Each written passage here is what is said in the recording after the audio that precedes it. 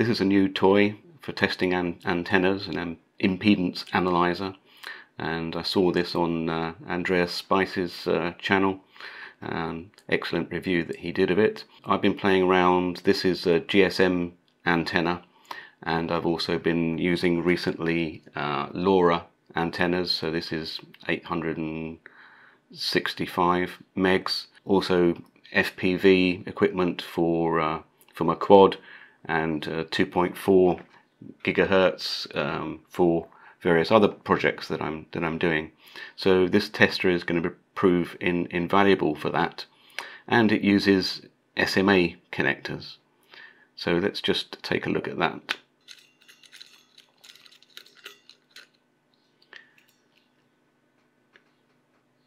Now, the SMA standard specifies that the female has an outside thread and obviously a socket in an inner pin, so that's SMA, and that's fine, but we also encounter what's called reverse polarized SMA.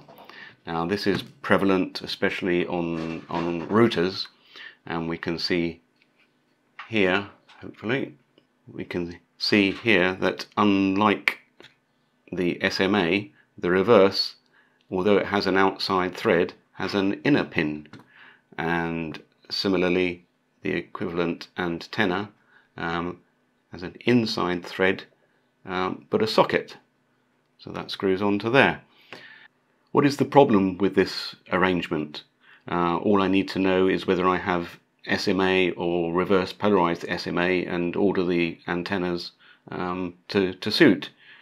Well, that doesn't always work out. In my excitement to test my new toy, I just grabbed an antenna and screwed it on.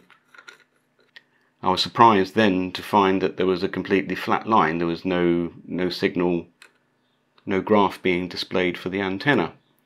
Now obviously the problem is that this is SMA and this is reverse polarized, so it's a socket and a socket, and that is not going to work.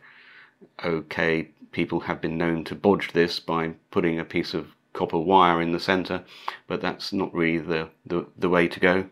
For me, trying to test this antenna on my impedance analyzer, okay, that was no big deal. But what would happen if I put the wrong antenna on my quad? I would probably pass a close range test, because there will be some coupling. Even though it's two sockets, there'll be some coupling there, so it may work until you fly away and then encounter loss of control. So for a quadcopter that's traveling at some speed, or a fixed-wing aircraft, this could ruin your day. A little bit of history now for you. Why is this called an SMA connector anyway? Well, it stands for subminiature type A. Now if this is subminiature, what came before it? Well, consider this, or indeed this. So what we have here, just after the earliest days of radio in the 30s, frequencies used were getting higher and higher, and they developed this connector, which is known as a PL259 or 258 socket and the plug part, and these were known as also as UHF connectors. They're only good up to about 100 megahertz, but they were the thing back in those days, and you can see that it's a sizable lump. That's an adapter obviously to BNC, and then later on during the 40s and proliferated during the Second World War was this guy, again a sizable difference, and this is what's known as the type N connector.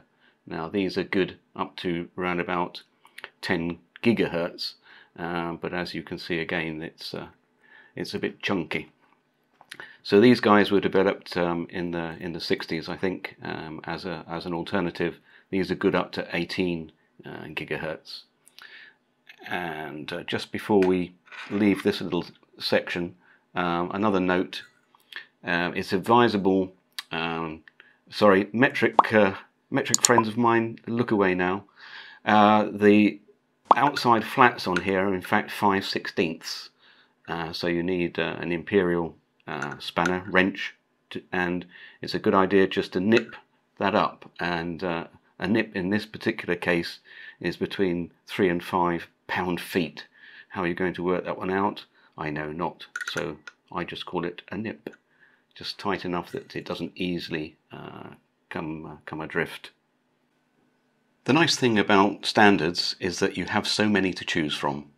A quote there from Mr. Tannenwurm, and it's never been truer than it is today. This Frankenstein's monster is an N-type to SMA, and we've got all this history here. Obviously, if we want to test this antenna on my new device, this is reverse polarized, so it's a socket, and so is this. This is a standard SMA. What we need is an adapter.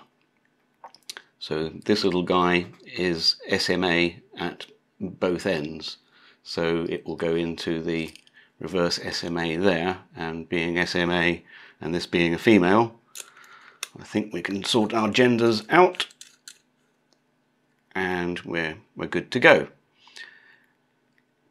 Wait a moment. If there are both female and male SMA and reverse polarized SMA, how many connectors are we going to need? Well, to cover all eventualities, fortunately you can buy an entire kit of these guys where you have a combination of anything that you can think of. So there's an SMA to SMA, and again here this one is reverse SMA at this end and SMA at that end. So no matter what combination of antennas or devices you find, there is an adapter that you can use at a push to get you by. So if I want to use that on my transmitter, I will need an adapter. Similarly, if you're into testing homebrew antennas, they're going to be for various purposes, and we need to be able to adapt that. So there's a solution to that little problem. And whilst you're at it, you may as well consider, if you've got any other test equipment with, say, BNC connectors on it, you can also get a range of BNC to SMA connections as well, and that will get you out of your predicament.